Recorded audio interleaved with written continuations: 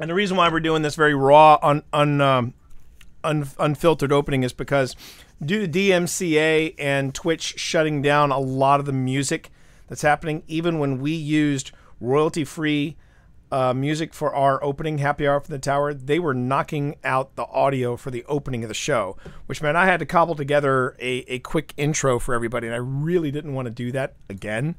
So for those of you who are new to this stream, how you doing?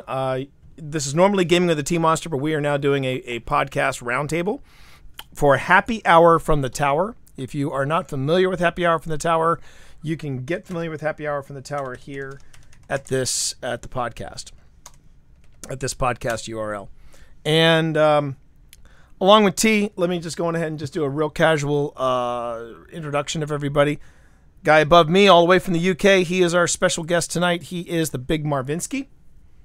And then over to my right, hey, how you doing there, Spence? Good to see you. Over to my upper left is Nick Kelly. And hello. Though I'm in reverse. Yeah, you're in reverse. Yeah, that's right. Usually you're on the other spot. And then right next to me. No, my sign is. Oh no, your sign is forward. At least on mine, I can read it. It's mirrored for you, and you only. All right. It's the little things, chat. It's the little things that fascinate me. And then right next to me is Brandon Kelly, who has had a heck of a day. Real quick, did you guys happen to get Cloud Strike for your mom? Did you make that happen, Brandon? Maybe we'll talk about that on stream. Oh, we can talk about that. We can talk about that on stream. That's perfectly fine. All right.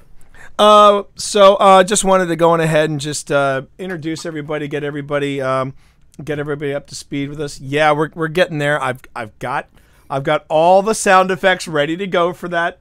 So thank you, Spence. We are ready for that. And as this is the part that's going to be edited out, yeah, we're doing a re-record for a couple of reasons. One, during the re-record, Marv expressed a little bit of disdain that he was not invited to episode 69, and I said, well, we're gonna probably re-record it, so let's bring Marv back in, because when I was listening to episode 69, I'm like, wow, we're kind of all over the ballpark. And in the meantime, that while I was trying to get episode 69 out in a timely manner, Brandon and I ran Deepstone Crypt. So I wanted to go ahead. Yeah, a couple of times. And it's one of the things that I want to talk about, because not only did Brandon and I get our coats, but Marv actually went for World's First, which, I mean, I just think that's incredible, because that's a big deal in my, whether you complete it or not, you go for World's First. I just think that's a big deal. So first half of the show, we're going to talk about Beyond Light. We're going to talk about what we think of Beyond Light and all the different stuff that comes with it. Second half of the show, we're going to focus on Deepstone Crypt, and we're going to talk a little, and we're going to have Nick do some driving, and I'm going to also ask these guys some questions as well. It is 5 o'clock, so we are going to go ahead and kick this off. So everybody, thank you very much again for joining us. Episode 69 of Happy Hour from the Tower in 3, 2. Greetings, Warlocks, Hunters, Titans, and all the ships at sea. It's time for Happy Hour from the Tower, and I'm your host, T. Morris. And over to my upper left, I'm Nick Kelly. And to my lower left, I'm Brandon Kelly. And all the way from the United Kingdom, guests, sign on in. I'm the Big Marvinsky. Hello. Hey, everybody. Hi. It is great to be here for episode 69, dudes. 69 dudes. Yep. You knew. I thought you had a button. I already dropped it in. And we can sing along the next time. Yeah, it's only in my stream, but you can sing it along with me. So if just to get it all out of our system, it is just to make sure everybody knows it is episode 69, dudes. Whoa. That's right. So we are here to talk about. Brandon shakes his head. Stupid adults. So anyway, we're here to talk about since our last show, and the reason why we had a little bit of a gap. We're going to get to why we had a gap between our usual bi-weekly schedule. We just dropped Beyond Light. Beyond Light just dropped from Bungie, and we want to spend the first half of the show. Talking about Beyond Light, what we think of it, our first impressions, and we brought in Marv also because of Marv's background, not just with Destiny, but also with raiding. Because in the second half of the show, we're going to go into the Deepstone Crypt. But let's first talk about Beyond Light, the long-awaited expansion of Beyond Light, which bless you, at this time of recording, we are now we've not only kicked off Beyond Light, but we've also got the Season of the Hunt and Wrathborn hunts. So let's start off with Marv. Marv, what are your impressions first of the new content from Bungie? I think from Europa as a sandbox, Europa is gorgeous. I don't think anyone questions that. I think the snow effects are really good, actually. It actually gives you a nice... What I found yesterday when I was doing a bit of farming for Creastine armor, when the snowstorm picks up, you know, a high-value target's about to spawn in. So that's actually a really good visual to let you know that's going to happen. So that's kind of helpful. I kind of wish, but I'll give Bungie a bit of a pass because... obviously they're working within constraints of being locked down and not being in the studio together. Right. I kind of wish they'd put a bit more attention onto core activities, because that is one thing which I think is affecting the way the Wrathborn loop works. So when you need to charge your lure, so you need to charge your lure by doing core activities. But if you're in the middle of the loop, and you've done your strikes for the week, if you just go for Pinnacle, and you end up having an objective to do strikes again, it's kind of like, oh, I have to come out of what I was doing to do that. Now, when you talk about the loop, just to clarify, you mean the loop as in the order of doing things in order to get your Pinnacles and your Powerfuls and so on, correct?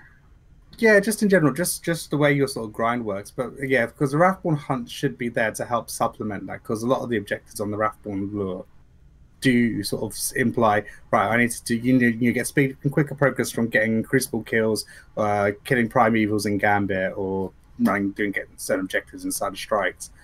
But you're having to sort of dip it out of current loop you're doing to keep the Wrathborn charged, and there's no sort of way of saying, well, I want to have a Crucible focused grind today, so I want to set my lure to be Crucible focused. Right. And that's kind of frustrating, I think, or some of the things I found. It kind of throws my rhythm off a bit. So what about you, Brandon?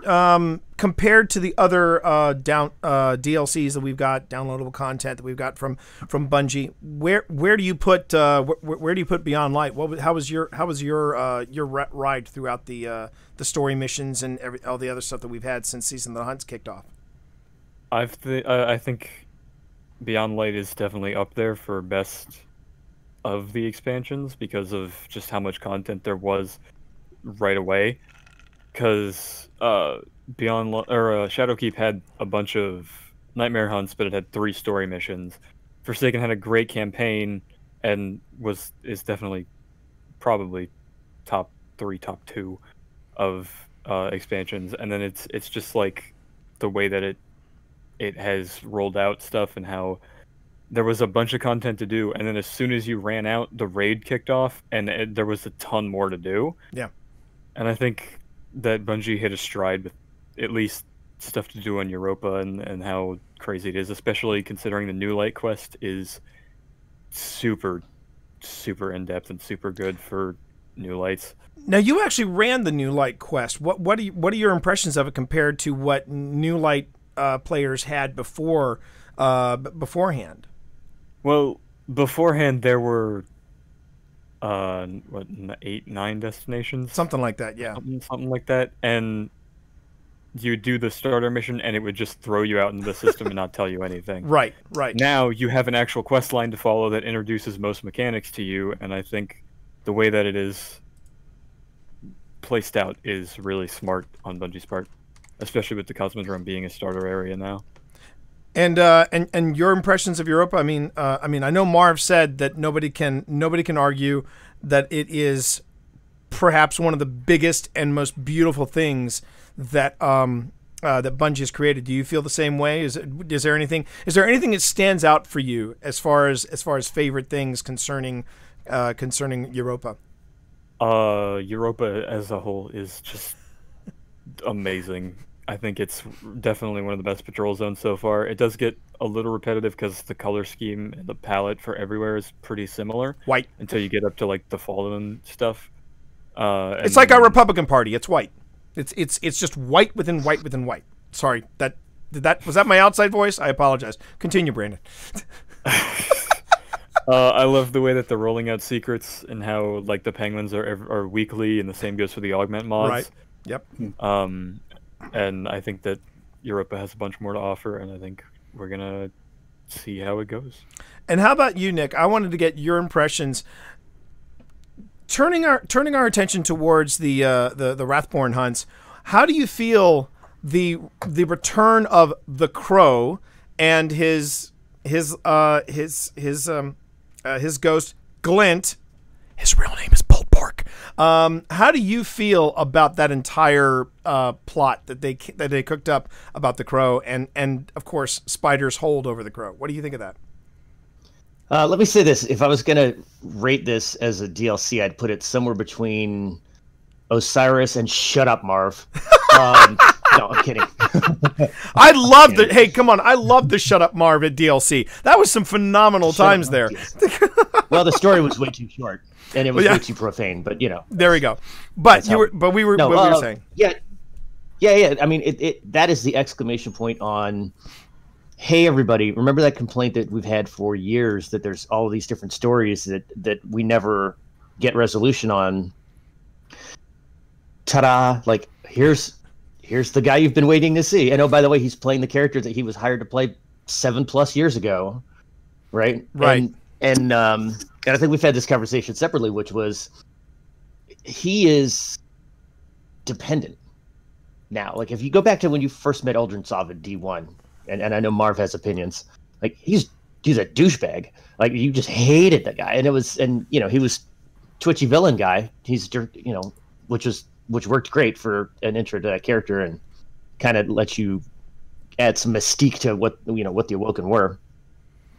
I like it a lot. I like that it's almost tongue in cheek to be like, you just can't call him by his old name. Like it's not like there's like a dev to player joke there, not just a in game nod to it too. But I will not go 3 sentences about this expansion and not say the lore is absolutely fantastic. Like that to me is far and away my favorite thing about all of it. What about you, Jay? So I've said that Europa is what I wanted Titan to be. And what I mean by that is I felt like Titan had such potential as a destination and as a world. And after the main D2 storyline, we really never got back into the arcology until the odd quest here or there, or even for Savathun Song, and that was about it. And the thing that ticked me off was that there was the architecture, just the overall atmosphere of Titan and its maps. I felt like they just went unexplored, and I wanted to go back there. I wanted to go deeper in there. And what I love about Europa is that they do that. We have been constantly sent back to the strike. We've been constantly sent back into Exoscience. We have been constantly sent back to where the big giant head is unhappy. I mean, we have been going back, and if anybody gets that reference, good on you. But that's what I absolutely adore about Europa, is that we are constantly going back into these, and then we're going deeper into these maps. And Beyond Light was everything I was waiting for. I did not feel disappointed in the delays. I'm glad we had the delays, because if they wanted to get it right, they not only got it right, they knocked it out of the park. I haven't been happy with DLC like this since Rise of Iron, and so yeah, I have been having an absolute blast with this DLC. And then of course with the Wrathborn hunts, I've been enjoying the Wrathborn hunts. I guess I would call them mini strikes, but they're a lot of fun. You go in, bam, bam, bam, and then you're out, and you're like, oh, that was fun. Let's grind for that again. Oh, I've got to do some more stuff. That if you now, I would say with Marv's complaint, I feel like if you time it right, if you look at what you need to do, you can work in the Wrathborn hunts easily in what you need to do, so that you can have a charged up lure while going in. But it is a matter of timing. You have to remember to do what the lure is telling you to do, or what you need to do. I'm not saying it's seamless. I mean, I sometimes I have to now get into my head. One of the habits that I'm trying to get into is when I get my usual. If I'm like, for example, if I'm going to go ahead with you with you guys, and we're going to go on a strike, or let's say we're going to do Gambit. I'm like, okay, well, before we do Gambit, I've got to go get Gunsmith bounties, and I got to go get Crow bounties, because the Crow bounties are good anywhere in the system. And I sometimes even forget I have them until it pops up. Hey, there's your hand cannon one. Here's your sniper one. I'm like, oh, okay, cool. Sidearm calibration. Yeah, exactly. My one complaint about the Crow's bounties is that they don't drop recon data. It would be nice if they did. It would be nice if they did, especially after It would be very helpful. Especially after we go through the XP grind that we all need to get through to get to whatever level that we're at. I'm right now. I feel like I'm sitting pretty in the 50s, and I'm just like, I feel like I should be higher. And then I see where Brandon is and where Marv is, and I'm like, yeah, I really wish I was hired. But but we streamline bounties as soon as the thing comes out. Exactly. So. And that's how you get it done. That's how you get it done. I wanted to focus a little bit on that loop that Marv was talking about. Marv, when you talk about the loop on getting things done, how would you put all that together?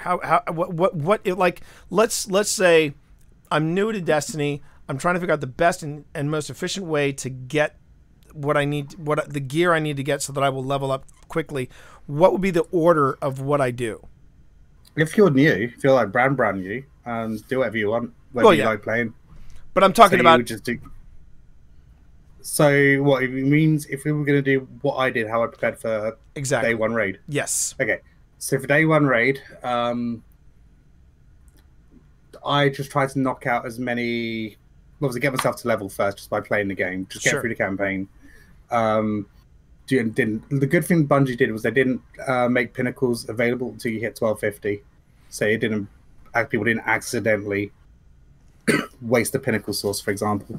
So I just played through the campaign. I think I did just strikes endlessly, I think, after a bit of Gambit. Interesting. Maybe not, actually, no, not Gambit, because Gambit would have dropped. You get like gear every time you rank up in Gambit, so I waited from Gambit. So once I got to 1250, then knocked out Pinnacles and Powerfuls. I think I did Pinnacles when I was at a point where my gear had started to plateau. But otherwise, it was Powerfuls for +1s here and there, but Pinnacles when I need that step up. The mistake I made was I did the exotic quest too early. I should have sat on the exotic quest for a bit longer. Was that for Salvation's Grip? Salvation's Grip, and for, I don't know, it's not an exotic, but the Pinnacle Adored. I picked it up far too quickly. Right.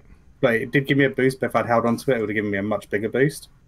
But because the ceiling of the level for the raid was 1230, regardless, I got to that point really quickly, and plus you had 2 weeks to get there, which was a really good thing from Bungie. And I know there's been obviously things in the community that have been said about the Deepstone Crypt on day one being too easy because of the completion rate. Right. The volume of completions was still really high, probably the highest it's ever been, but the percentage of clears is low.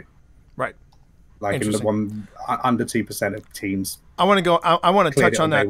I want to touch on that. I want to touch on that in the second half of the show, but I did want to jump over to Brandon real quick and talk a little bit, since you brought it up, Marv, about about different quests. Some of these really neat little side quests that we've been going after: the Salvation's Grip, the Lucent. I mean, what do you think of the Adored? What do you think?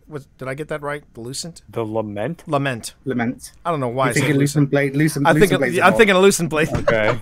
Okay, the Lucent Lament. Okay, let's just talk about the Lament, the sword that goes brrr. What do you how do you feel about some of these quests we've been going on for the weapons, Brandon? I mean, how do they feel to you? Do they feel super hard, super easy, a nice mix in between? What do you think? I don't think any of them are super hard, and I think that's a good thing on Bungie's part. I think Salvation's Grip was decent as a quest line, and gave us one of the funniest actual quest missions ever. Oh my god, Drifter Ghost, so good. We're talking about. I remember Marv warned me. He was like, "T, just shut up and listen and brace yourself, because this is going to hurt." And what he's talking about is the quest where your ghost basically does a Gambit impersonation. And sorry, yeah, Drifter impersonation. And I don't know, hey, I've had a long day, everybody. And it apparently the behind the scenes story is that apparently Nolan North knocked out a Drifter impersonation that was dead solid perfect, and then they had to go back and they said to him, they said no, you need to dial it back a bit. You need to make this not as good. And so he, like you have sometimes where you have musicians that are like, you need to pretend that you're a bad musician, but these are really skilled musicians. He had to do just that, and it was probably one of the funniest missions ever put together. What have been your other impersonations? Your impressions of these side quests. Jagmaster in chat said that he feels they were too front loaded. What do you think? Do you think that's true or not? I don't know what that means. Okay, wasn't sure. But overall, what do you think? What do you think? I think they're definitely appealing more to a casual player base for the exotic quests, which is something that's been needed for sure. I think the lore behind Lament has been amazing. Just the satisfaction of picking up one of those exotics is really nice. I think the only one that's kind of lacking is Salvation's Grip, just because it's the way stasis works in its own regard of how it's freeze and then shatter, compared to every other grenade launcher, which is just shoot and they die. But other than that, I think all the exotics have their own definite quirks, because Lament is the exotic falling guillotine, and it is. Cloud Strike is the DPS machine. I mean, it's just it's crazy. I had a question actually. Do you feel that players easily miss the significance of the Lament quest?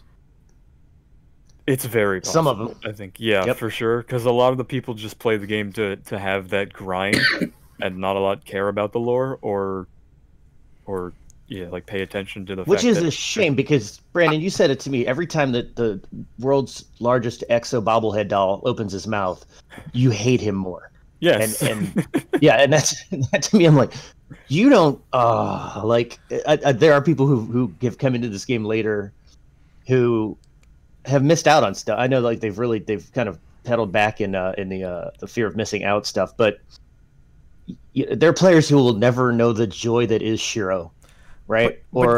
And gentlemen, I mean, before you wind up our resident chronicler, I did want to say thank you for a fantastic segue, because I wanted to turn over to Nick and ask him about the impression of the lore that has been dropping with this DLC, which I would argue is probably some of the best lore that Bungie has ever come up with. It is in the to quote Hamilton, wait for it.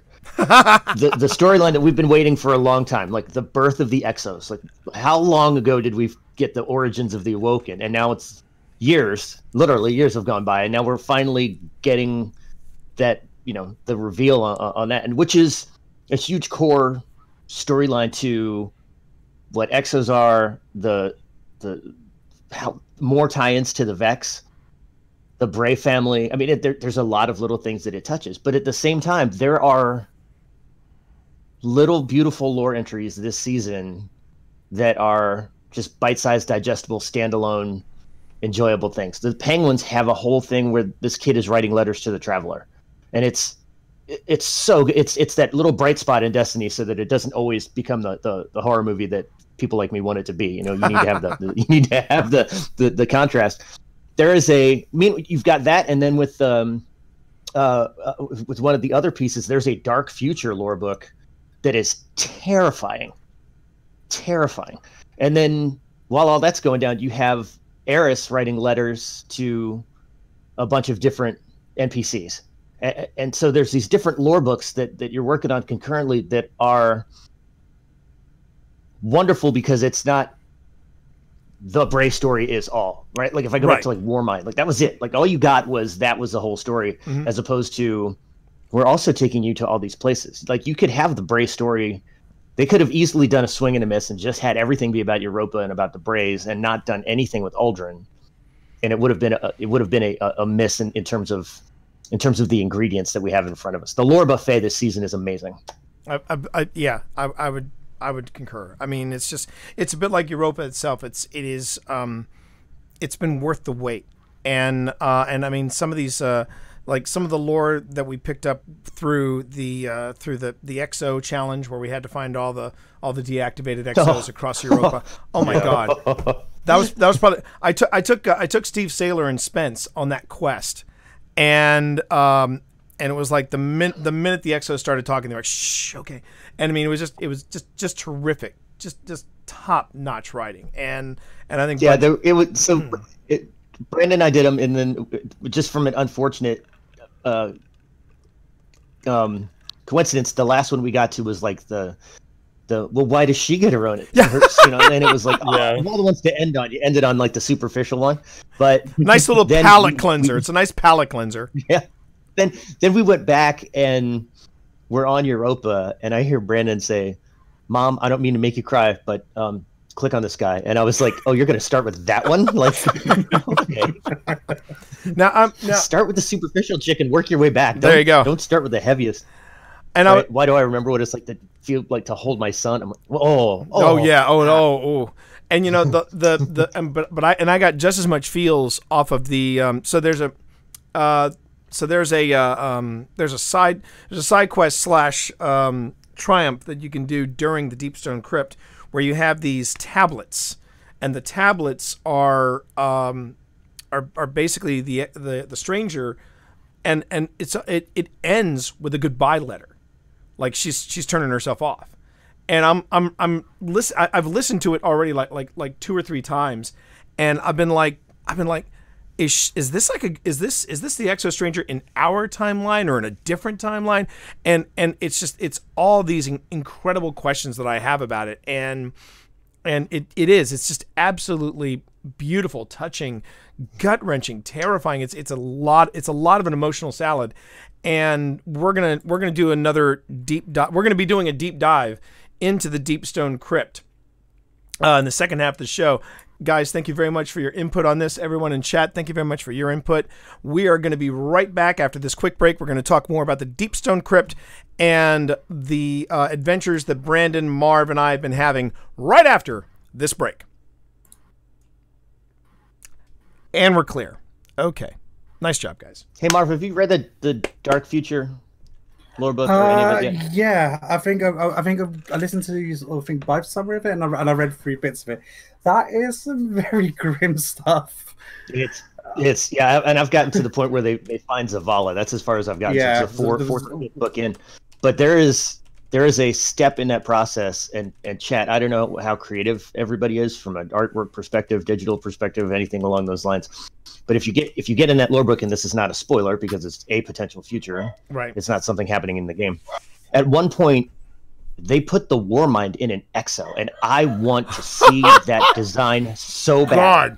So bad. There's a fan out there that's working on it. If I can find it, there's got to be. Is there one? Is there a? There's got to be a fan. There's got to be a fan that's done that or something. No. There's one that Bungie did a long time ago. Oh, really? Oh, that's right. Yeah, because it was original concept art, wasn't it? Yeah, I'll find it. So yeah, the original something that's happening in the current timeline. So the original concept for the Destiny 1 story. Oh, that was the one. Yeah. That's right. Yeah. Was in when we went to the Dreadnought, we were going to rescue Rasputin from the Dreadnought. Interesting. And that's the concept of the Rasputin at the time, or what was rumored to be Rasputin at the time. Beautiful piece of artwork right there. Yeah. Yeah, no, that's something that's happened. If you go back and listen to the Osiris messages in Zavala's office, he mentions that he's trying to convince Anna to put Rasputin in a dead Exo, and she's failing. And he says, "I know she has a great mind and all that stuff, and she could do it. She just needs to have needs to not doubt herself." It's crazy. He's got a bunch of stuff. He has a bunch of messages in succession, and then it leads up to his last thing before ending up in the tower. Because, boom. Boom. Big boom.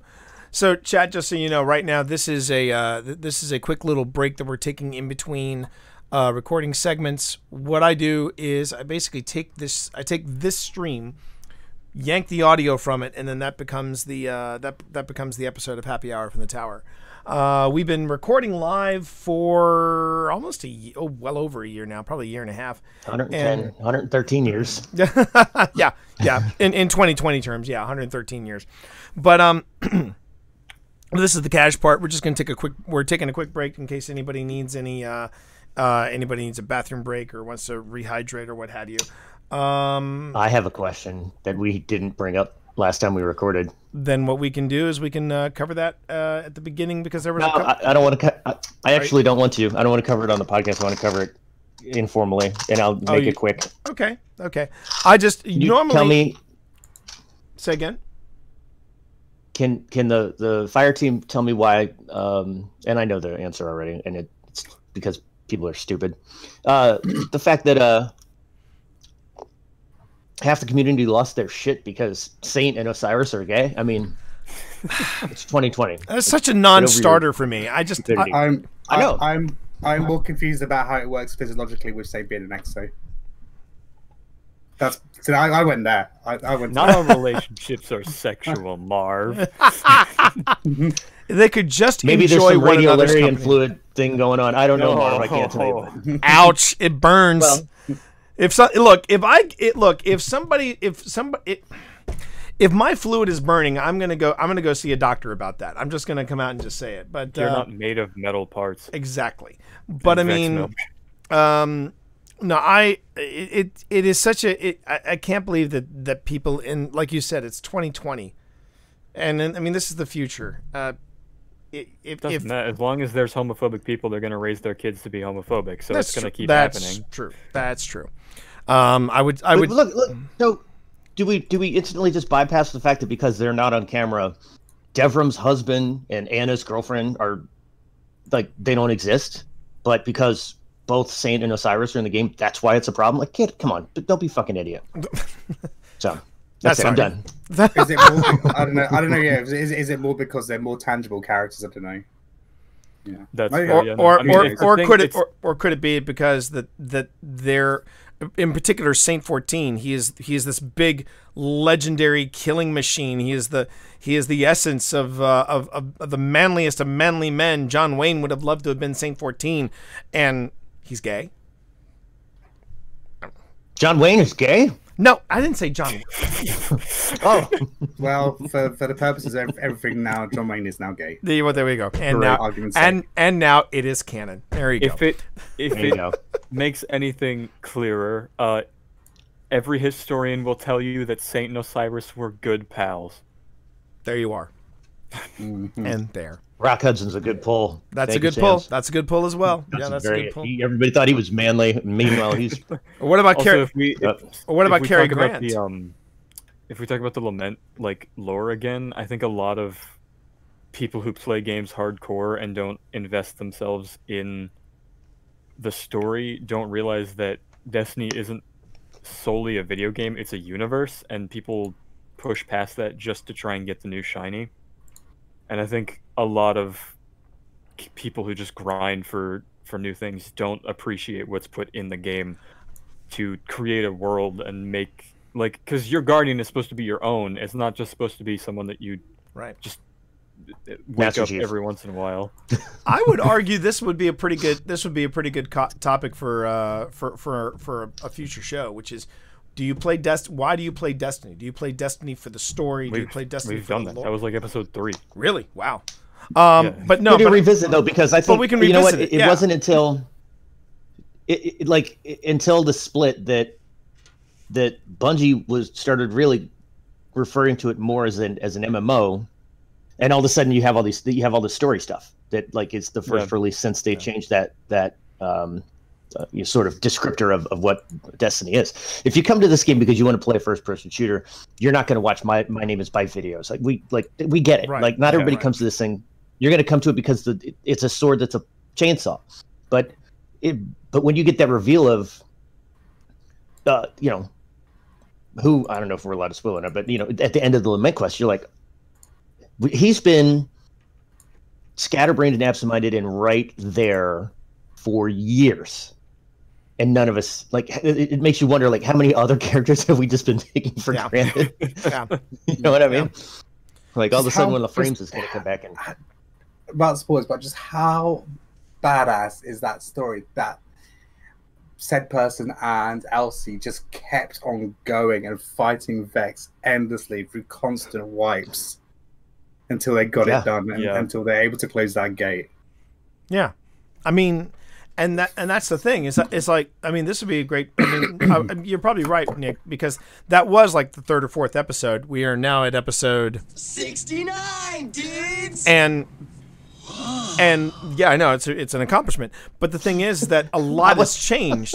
A lot has changed in since then. So why not revisit it and go? Do we want to talk about why people play? There's some people who just want to get to the end game. They do the raid, they conquer the raid, and then they move on. They move on to another game. One of the points I had with the if you play Destiny solely for Crucible, then you shouldn't be playing Destiny, Tom. Exactly.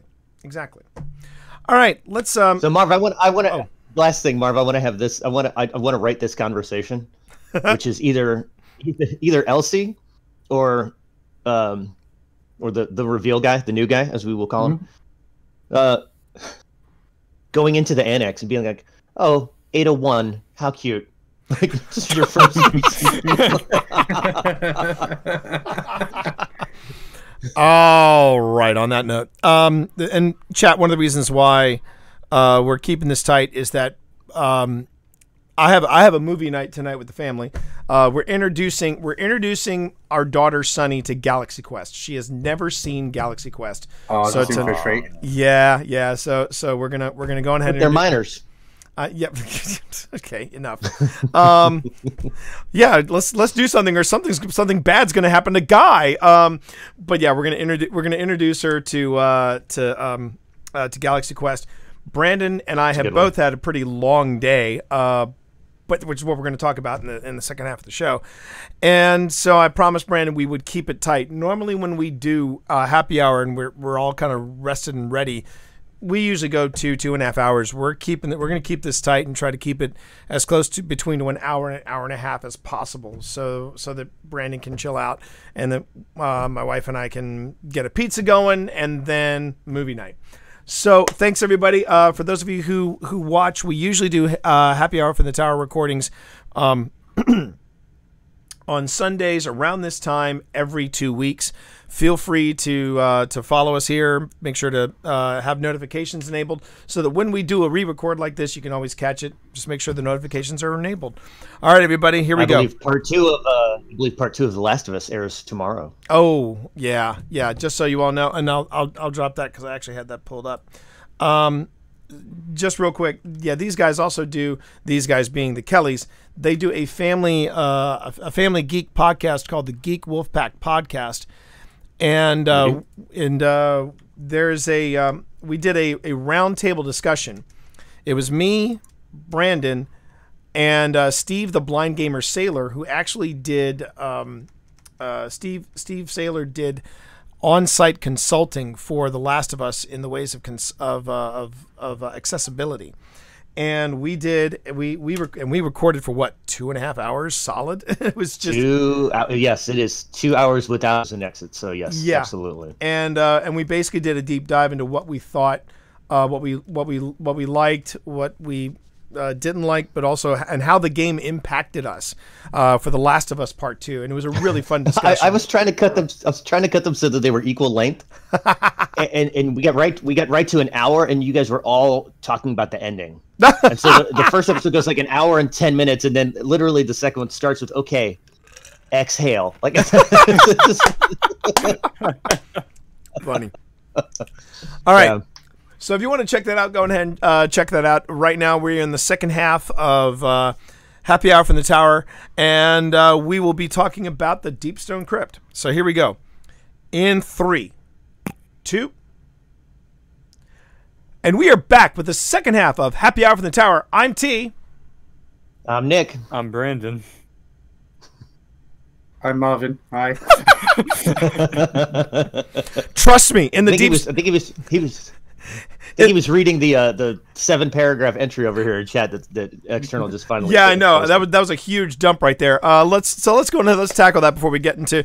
Trust me, Marv's timing is way tighter in the Deepstone Crypt than that. So don't worry about it. But External Memory just said, I think the impact of LC-1 or LC-2 and Clovis 1 43/Banshee 44 fighting too close to the portal would have had more impact if you were in. Close the portal. To close the portal would have more impact if you were in instances zones of Europa with no never mind with no Vex combatant presence / the campaign missions were designed to have no Vex presence up until Aramis reopened the Volantis portal, but there's likely a lot of feasibility issues, technical limitations with something like that. Did any of you guys want to comment on that? Or do you think the impact is still there from a lore perspective? Time travel, it doesn't matter. I mean, I think External. I think you summed it up in the last part of that statement, which was you'd have to time gate spawn points if you're doing the development, where to prove that it until I don't know, it sounds like a pretty interesting new technical hurdle to try to introduce in the middle of. By the way, nobody's in the office. Yeah, everyone's going to be at that step at a different point everywhere as well. So end up causing more problems. I mean, I'm half amazed that they can do it where it's the raid is over now. This new mechanic gets introduced in the game, right? We had the Dreaming City, and then all of a sudden it was the curse, and now this one again. The raid is over, and now you've got giant sarcastic bobblehead doll guy, and it opens up that whole other thing to you. But it opens up to Marv's point across the board. It's a 1 or a 0. It's not. It's opened up for only the people who did the raid, which that would be manage that spreadsheet and get back to me. You know what I mean? Right. I did want to say the EXO challenges, which launched recently. I'm really enjoying those. I think I nailed the previous one, which was ironically for me, was the jumping challenge one. And I soloed that piece of cake.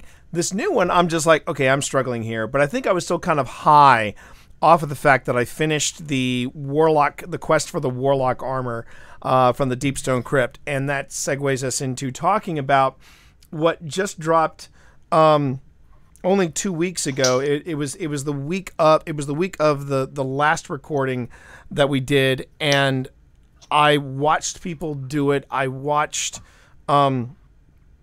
people prep for it. I watched people do it, and then on the last day that we could have gone for the raid coats, Brandon and I went for it, and Marv was there as our guardian angel. Basically, it was.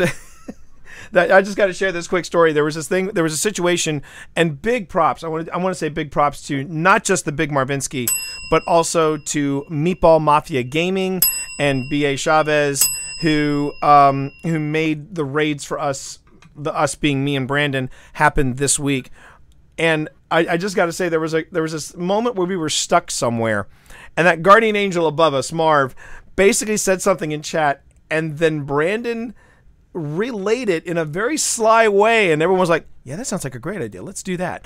And Marv responded with I say, Brandon's listening to me, that's a good lad. It's a very simple thing as well. I think what the team was trying to do, well, I think there's a big confusion around how you get to the boss damage on the second encounter. So you trigger the boss damage essentially by killing the final servitor on the top floor, and then that triggers everything. So what they were trying to do was... I watched that for hours, Marv. I watched them stuck on that encounter for a long time. So they were trying to leave the one servitor alive downstairs and one upstairs. And then you get to a point where that's never going to work because there's a technical limitation within that mechanic where you can leave that downstairs server alive all you want, but then that scanner cannot be sent down the elevator back down to the team down the bottom. And Brandon, as soon as I said what I said, Brandon picked up on it and worked it out without me prompting it. He's like, you put 2 and 2 together. It's like, yeah, that's why you kill the servitors downstairs. So that scanner terminal is free. Yeah, it's the downstairs one of the blockers, and then the upstairs one of the triggers. Yeah, right. Yeah.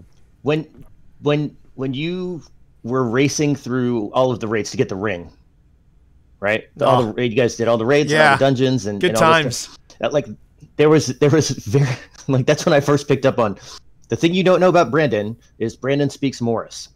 Like there are 6 people in this raid, and 4 of them are screaming the same thing at T over and over and over and over and over again. And Brandon comes in very level-headed, very even. I know, and says, I know the moment you're talking about. I know the moment you're talking about. It was in the Crown of Sorrow. Everybody is just piling on me, and I'm taking it, and I just took a breath, and then Brandon comes in with like, T, I need you to shadow me, be here, drop a rift, and do this. You got it? And I just went, got it. Bam! Did we nail it? We nailed it, Brandon. And I just said, this is why this is my wingman. He is my wingman. It's because when you have... He does that way more often. I think he does it way more often than you realize he does. Oh, no. Ever since Crown of Sorrow, I know it now. I know it now. And it the happened thing, on every one of them. I promise. I mean, I don't know if I don't know if it happened on our runs with. I know it happened on that first run with Deepstone Crypt, but this last one that we did with Marv today, I felt went smooth. It was a lot better. It was fun, but I mean, I think that's and I want to talk about this just in general with raids and with raids, and I want to talk about this with Marv. Do you think, Marv, that sometimes when people try to help that one guy in the raid and you get like 4 or 5 voices piling on them, do you feel like that really works against helping in a raid? Should there just be one voice calling the shots? What are your thoughts about comms with raids? It depends on the person, but I would always say, even within an experienced team, one person needs to take lead and defines what everyone's doing and what that strategy is. You can't, when you go into a raid, if you say go in with like 5 experienced people, everyone would, if they've not played together for a while, everyone has a different strat in mind. Right. And if you don't clarify it, it gets confusing. Right. And people go off and start one strat, other people start off another, and the 2 don't meet in the middle, and the whole thing goes to shit. Sorry. So no, you're good. I'll bleep it out. But I'm quite convinced that I would be that guy, and that's why I've been so hesitant to even try any of them, because I know if like there are times where you just kind of blow up because 4 people screaming at me and not being able to punch somebody is not a situation that I'd like to be in. Like I very much am like, all right, that's fine. You can send your entire bench after me, but the gloves are coming off, and we're just gonna fight. But that's why one of his that's one of his favorite emotes is the one where your Titan throws the gloves off and goes, come on, you know. Yep. But Marv, what are your so Marv, you were there from day one. You did Worlds First. You went for Worlds First. I wanted to know what are your thoughts compared to some of the other raids that we've faced as Guardians. What are your thoughts on the Deepstone Crypt? What do you think of it? As the raid itself, I'm gonna get loads of flack for this. It is probably, in terms of execution for players, probably the easiest for a lot of people to complete. Okay. But it does require the most tight-knit communication possible. If you don't have that, the whole thing falls apart very quickly. Right. Yeah, because you can make mistakes on the other ones, like Garden and Last Wish, but this one is like especially that second encounter. If one person screws something up, the whole thing's a wipe. Yeah. See, I would compare that second encounter to the final encounter of Crown of Sorrow, because going back to Marv's point, it is reliant on comms. It is really reliant on comms, and I know that there has been some pushback from the community when other people in the community were, some of the higher tier players were saying this was an easy one, this was an easy raid, and I'm of the mindset it's like, well, if it was so easy, then why didn't you get Worlds First? Because there was a lot of people making that push for Worlds First. I know. I'm kind of straying into that territory, but at the same time, I'm like, what you perceive as easy may not be easy to somebody like me. The first time I ran Scanner, I was terrified. I did not want to muck it up. Because I knew these teams were reliant on me, that if I didn't get these comms right, if I didn't get the call-outs right, then we were screwed. And then, of course, as we saw today, there was, left and marching band left, which I admit that's a problem. Marching band right. Yeah. And that there's that, you got to make sure that those comms are airtight. And if they're not with it, then like Marv said, it's all going to fall apart. Now, Brandon, what about you? What has been your experience with this raid compared to some of the other raids you've done? I definitely love this one the most, and I think it's probably just because, one, the lore, two, what this raid itself could mean for Destiny in a whole, and in terms of lore and gameplay and mechanics, and the fact that one enemy is finally dead, hopefully.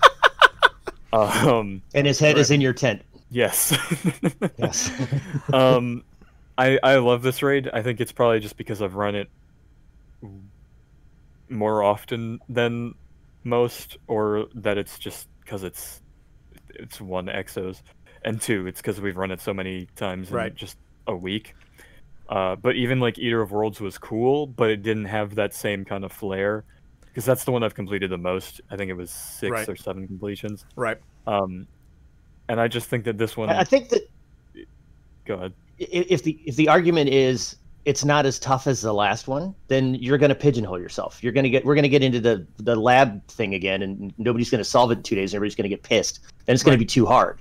So you have to have some that vary, and this one certainly, based on the numbers, and I'll give them to you. Day one, there were 29,000 and change clears for Deepstone Crypt, unique raid activity clears, as opposed to almost 29, almost 30,000. Same thing, day one, Garden of Salvation, 551 clears. Last Wish, 4. So yeah, maybe you do have to course correct and make things a little easier to get more of the community engaged, rather than just going, only 4 people did it on day one last time. Let's see if we can get it down to 2. Like, that's not at all what the community wants. Bungie going in the right direction with day one raids in terms of actually giving people a chance to level up and being able to participate. I think Last Wish had 2 days prep, and Garden of Salvation was like 1 day prep. Right. Yeah. Right. So having more people being able to level, go in and experience it, is really good. Yeah. Well, I mean, that's been something for 9 to 5 players to and that's been something that Bungie has commented on, is that the whole reason they had raid assists or raid help or whatever you want to call that, they did that because they realized that early on with Destiny, it's like 8% of the entire population of Destiny had ever completed a raid or even gone on a raid. And I was one of those 8%, and I was stunned. I was like, what do you mean only 8%? I thought it was a way bigger number than that. And one thing that I think that keeps me coming back to this raid is not only, I mean, this is the first time, one of the reasons I was so giddy after the raid that Marv took us on was that I completed the Warlock armor set. And this is the first time I have ever completed a set of armor for a raid in 1 week. And not only did I have that, I had the Sparrow and the Ghost. And I'm just like, I mean, guided games. Thank you. Guided games. That was what I was looking for, Jack Meiser. It's still in beta. Yeah. But I was just loopy over that. And and that speaks to the rewards, right? Like as long as the rewards are good, people will give it a try and keep coming back. You unfortunately sound like you've missed out on, holy crap, this thing is way broken, Brandon. The Eyes of Tomorrow. Okay, so let's talk about these two guys and how these two guys are probably some of the most hated people in Destiny. First off, that guy above us got Eyes of Tomorrow on day friggin' 1 for him in the raid. First raid he went on, bam, it dropped. Second. All right, raid. second raid. This guy yesterday jumps in for only the boss battle. Just the boss battle. It took us 3 tries to finish the boss battle, and then I got the friggin' exotic. And but the thing that was funny about so we learned 2 things yesterday. So we assumed that it would go the same way it always goes, which is Stacia, who plays by far the least out of all of us, would do 1 Empire hunt and get the Cloud Strike. And so the 3 of us, the Wolfpack, Stacia, Brandon, and me, went, and the very first one we did together, Brandon gets it. So now while we're running that Empire hunt, she goes, "Oh, there's like a yellow glowy orb on the ground." Like oh my God. So she's still got an exotic either way. So, she is so darling. She is so darling. Every time we play. Dr. Kelly is so darling. By the end of the day, each of us had picked up an exotic, and Brandon also had the Cloud Strike. So we got 4 yesterday, which was a great day. Right. Because and then Eyes of Tomorrow as well. And we learned, and the other thing we learned was, if you want to clear a room, as of tomorrow, and then if you want to finish the boss after that's done, you'll lament the dude. And it's like that made the technocrat very, very unhappy with us for a number of times yesterday and today. Yeah.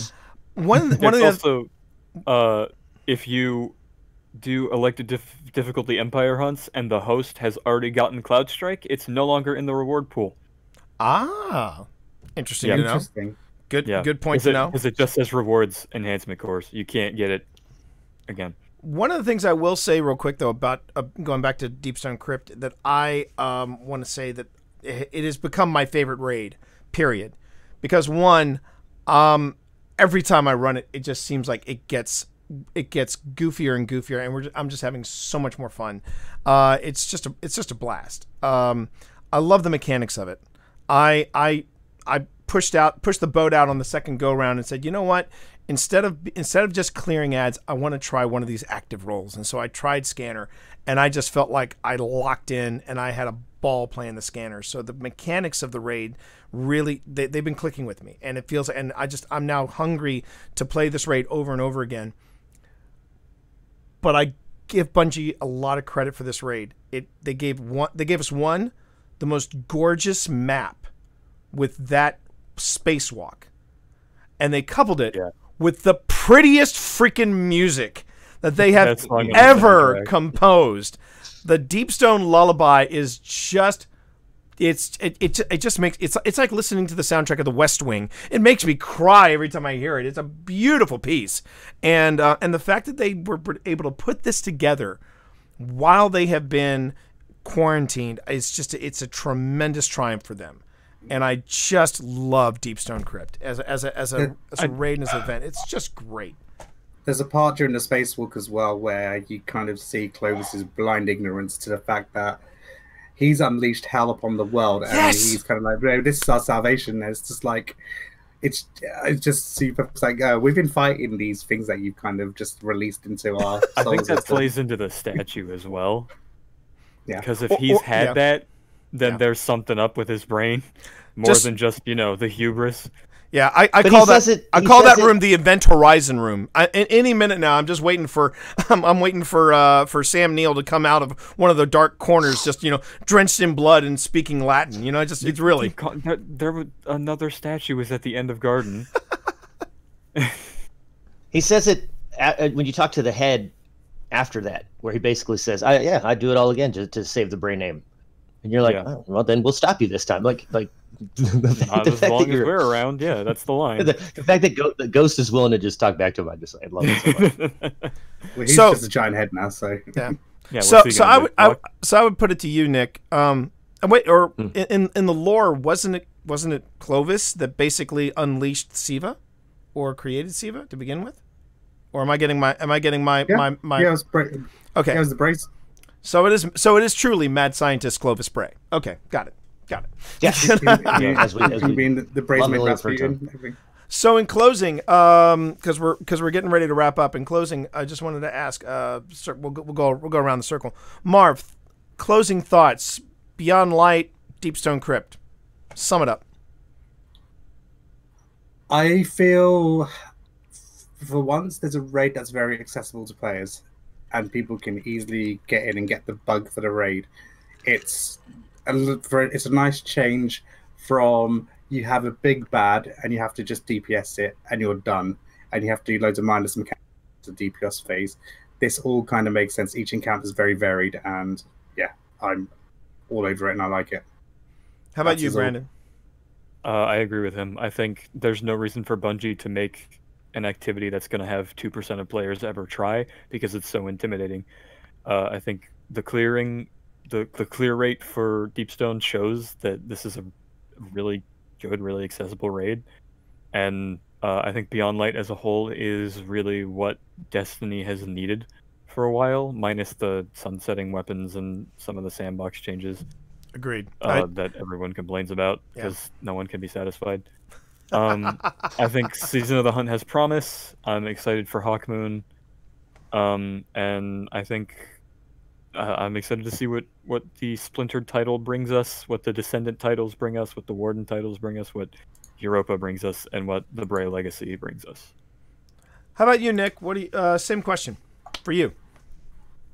So I recuse myself because I cannot be objective in a DLC that is all about Titans and all about Exos and all about like everything that I've been waiting for like all this time. So yeah, I mean, I love the reveal. I love that we've got different stories. I love that Clovis Bray supervillain is still out there, even though, like, guess what? Like, we're watching all this stuff happen. Savathun's still screwing with us every step of the way. So there's more going on. And Zevora building an army. Yes, exactly. And I think I said it before, but Aramis to me, by far, like, one of my favorite villains that we've ever had. There's just, you get back. First of all, you get the buddy cop of Stranger, Eris, and Drifter, or I guess Eris and Drifter again, right? But then you get the Stranger back. You get Crow. You get the secret of the Exos that we've been waiting for a long time, and it's. I think I've spent, I don't even know how many, if I put it all together, at least a couple of hours just sitting here reading lore books and going through and being like, oh no, that's a terrible idea, So, and it's not even just the lore books. Like, every seasonal weapon has lore. All the seasonal armor, even just the quotes, revealed so much. Yeah, it's crazy to read through. For my own self, I just want to say that in closing, I think the raid armor, now that I've got the whole set and I can look at it, it is truly one of my most favorite sets since the Prophecy Dungeon. Read the entries I am. Well. Believe me. Not only am I going to read that, I really think it's going to be a flip of the coin as to what first raid book I'm going to read for the next Fireside Lore. Pip and I are up for a Fireside Lore. I am willing to take ideas or suggestions on which lore book Pip and I will read by the Fire Pit for Fireside Lore, because we owe a Fireside Lore to chat. There's so much good lore to choose from, and that's something I would say too about Beyond Light is I feel like that the writing is really locking in, and from a science fiction fantasy author's perspective, that makes playing this game even more addictive. I absolutely have adored running with Marv and everyone else with the Deepstone Crypt. It's just a fun time. I can't remember the last time. I mean, as much as I enjoy raids, I mean, I felt like I was really tested. My patience was really tested in Crown of Sorrow, but this one is everything I love about raids just ramped up to 11, and it has been an absolute. There's mechanics that are just complicated to be complicated, and then mechanics that are complicated but fun. Yeah, because once we finished the raid the first day, I literally went back in my head and was just like, okay, how does every encounter work? Yeah, exactly. And ran through it. And exactly. I was just like, I need to know this. Yeah, and that's the best way to describe, in my opinion, the entirety of Beyond Light and the Deepstone Crypt Mysteries. I need to know this, and I can honestly say I've never felt this strongly about that in Destiny. Just that I need to know this, and it has been an absolute delight. And I just want to thank Marv. I want to thank you for joining. Oh, do you have something to add to that? Go for it. Yeah, I was going to say one thing. I would much rather have, in terms of, if we're going to go for raids that are mechanical, I would much rather go towards the Deepstone Crypt route than the Spire of Stars route. Spire of Stars mechanically was awful. God, and buggy. You're looking at the guy that got me and Brandon and Sonny and a lot of other people through that Spire of Stars. It just he just went, "F it, I'm coming in." Spire. I did not care for Spire. I like Spire. I did enjoy Spire, but yeah, I just think after when you're trying to teach people and you go, why did we wipe? It's like, well, because the bomb didn't arm itself properly because the game. That's fair. That's what happened on our first night with Atrax, was the fact that we had like 4 separate wipes because of a random glitch. But I did want to say, again, thank you, Marv, for joining us on such short notice to come on in and talk about it. Marv, did you want to tell anybody where they can find you, or how they want to, if they want to run the raid, what do they have to do? Find me on Twitch, go to my panels, go to Discord, and then you'll be finding fire teams and stuff there. And that's twitch.tv/the Big Marvinsky. So there you go. Should be able to cover all platforms bar Stadia. Yep. So again, chat, thank you, and thank you all, chat, for joining us. I was keeping an eye on chat. I tried to keep up, but you guys got going, and I appreciate each and every one of you guys being in here and contributing to the conversation. I certainly do appreciate it. If you want to be part of this, for those of you listening via the podcast on Spotify or elsewhere, you can join the podcast live at twitch.tv/TheTMonster. And you just go ahead and give us a follow and make sure notifications are enabled, and then you will be able to know when we're coming in to record. You can also reach out to us at podcast@happyhourfromthetower.com. You can go ahead and drop us a comment there, or you can just drop a little MP3 and we'll drop it into voicemail, and we'd love to hear from you. If you want to drop us voicemail proper, you can call our voicemail line at 703-791-1701. That also works with WhatsApp, so you can go ahead and drop something into WhatsApp, including a text message or an MP3, and we will gladly play it on the show. And finally, you can go on ahead and drop comments for each individual show. If you've got something to say, if you've got some thoughts, if you want to go on ahead and give us something that we want to talk about in the future, that's happyhourfromthetower.com. And thank you, everybody, for watching, and thank you for listening. Remember, folks, Happy Hour from the Tower is protected by a non-commercial, no-derivative, share-alike United States 3.0 license. You can find out more about that license at creativecommons.org. On behalf of Nick, on behalf of Brandon, and on behalf of the Big Marvinsky, eyes up, Guardian. Time to give up the ghost. The first round's on Marv. That's fine. And we're clear. Perfect, everybody. Whew. You know those weird pauses I'm gonna take out, but man, I am tired. Brandon, I'm tired as well. That's why I was like, my brain wasn't functioning. It was a real tight show. It was a good show, and chat. Thank you again so much, chat, for getting into it. I saw External and Jagmaster going back and forth, and I'm just like, okay, I'm going to let them do their own podcast. But I appreciate everything you guys were throwing in there. Really, I do appreciate it. Thank you very much. I forgot Clavis bumped off Willa Bray. I forgot about that. Yeah. I was getting reminded from external memory there. But thank you, everybody. We're gonna wrap this up early because we all got stuff to do, and we all just gotta take a breath, because let me tell you something. It's been a heck of a day. Thanks again, Marv, for joining us. We really do appreciate it. Okay. All right, everybody. You all have a good night. We are signing off.